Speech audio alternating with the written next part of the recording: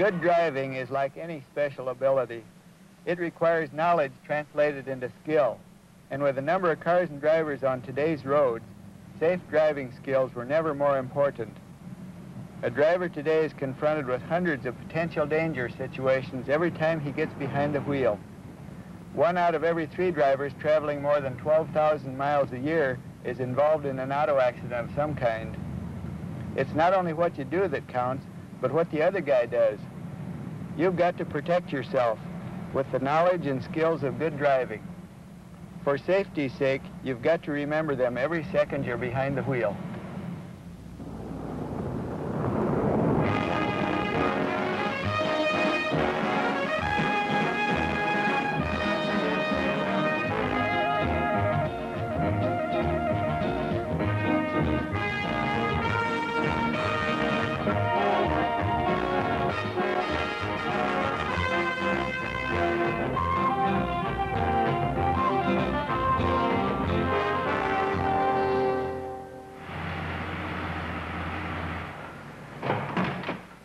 Mr. Les Viland, 9 times a winner of the Mobile Gas Economy Run and veteran engineer and test driver for American Motors Corporation. Mr. Viland is one of the most widely respected professional drivers in the country. Safety involves a lot more than careful driving. Safest driver in the world would still be in trouble if the car he was driving wasn't safe.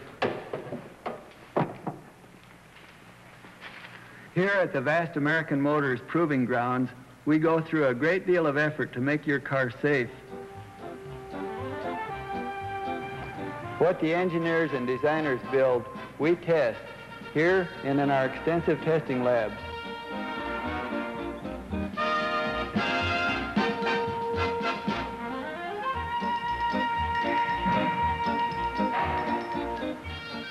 The result of all this is a car that's safer for you. A car with built-in features such as a double safety brake system, high-strength door locks, seat belts and shoulder belt anchors, 4-way hazard signals, an energy-absorbing steering column, safer interiors, and many other important safety features. The point is, when you finally get the car, it's as safe as we can build it. But any car is only as safe as a man or woman who finally sits behind the wheel.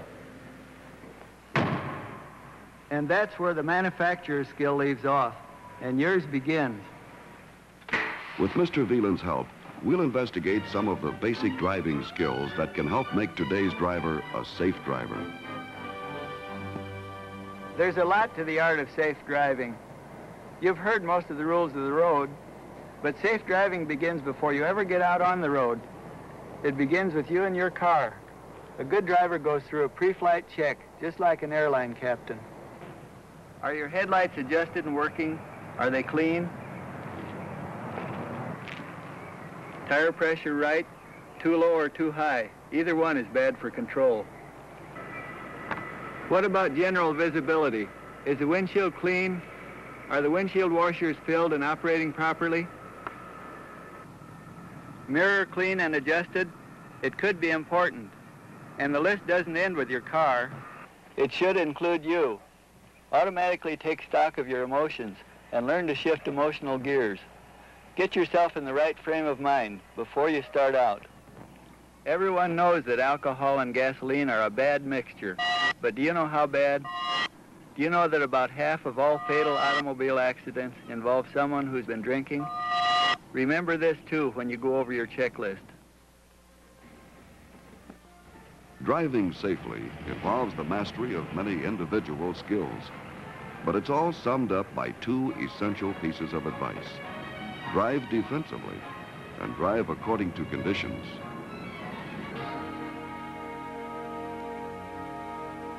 There's much to be said for freeway driving. Many of the old hazards are gone. You don't have to worry about such things as hidden intersections, sudden hills or curves, pedestrians, or even oncoming traffic. Freeways are different, all right. So different, they've completely rewritten many of the old rules on safety. Freeway driving means high-speed driving, and the place to pick up speed is the entrance lane. When you reach the traffic stream, move right into an opening. Don't slow down. Then just stay with traffic. Don't buck the current. And above all, keep that interval. With no oncoming traffic, passing is a more leisurely affair.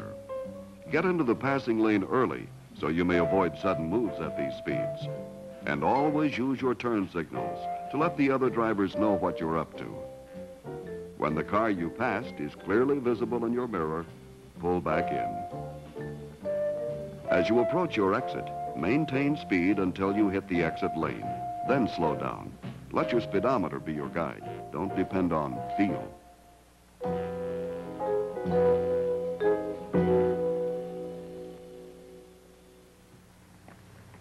Nighttime driving is something that nearly everyone is familiar with, but many drivers don't really understand that you can't drive the same way at night as you do in the daytime. The problem is visibility, what you can see and what you can't see. You've got to adjust for your limited vision. Nighttime accidents are often a simple case of overdriving the headlights. Learn the relation between your lights and your car's stopping distance.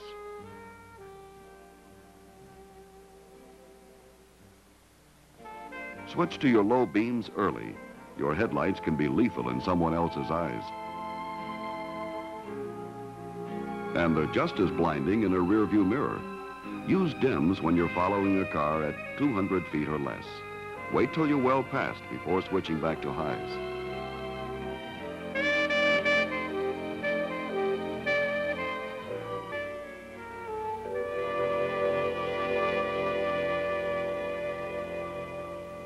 When conditions change, your driving must change. And in the wintertime, conditions certainly do change. Half the posted speed limit may be too fast. You've got to separate the fact from the fiction when it comes to winter driving. Extra weight in the trunk can help traction, but it can make steering a lot trickier once you get going. Many accidents in wintertime are caused by snow blindness. Clean every light and window. Winter's the time you can least afford poor visibility. When you start, go slow, in second or drive.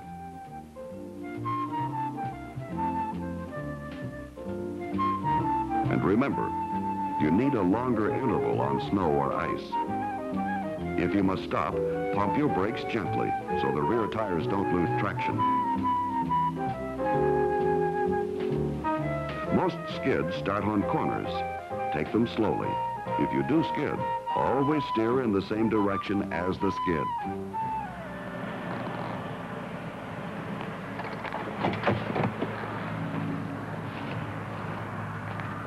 We've seen how road and weather conditions affect safe driving, and we've seen what we have to do to compensate for them.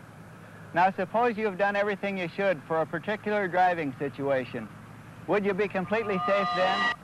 Unfortunately, no. There's still another factor, the other guy.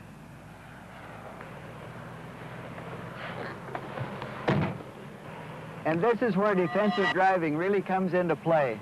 When the other guy makes a mistake, you've got to be ready for him.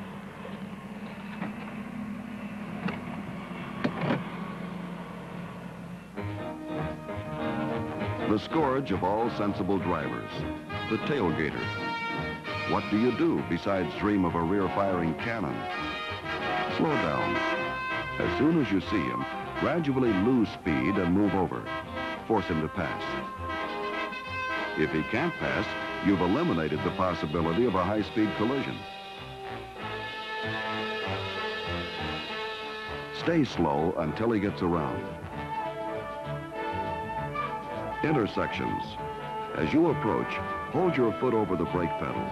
It may save precious moments in reaction time. Turning left, keep your wheels straight till you actually move. Otherwise, a bump from behind will push you into oncoming traffic. No matter what the other guy does, most accidents are preventable if you see them developing early enough. Keep your eyes moving. Learn to read the danger signs. That's what defensive driving is all about.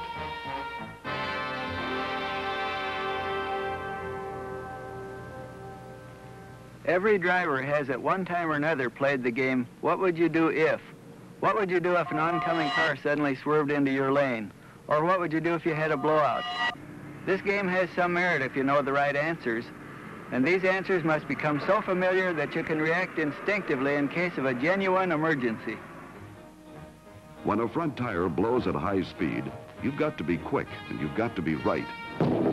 Keep a firm grip and maintain direction. Forget the brakes. Just gently decelerate and pull off the road. Suppose it happens, an oncoming car in your lane. Slow down fast and use your horn. Move off the road to the right if you have to, but never, never move to the left.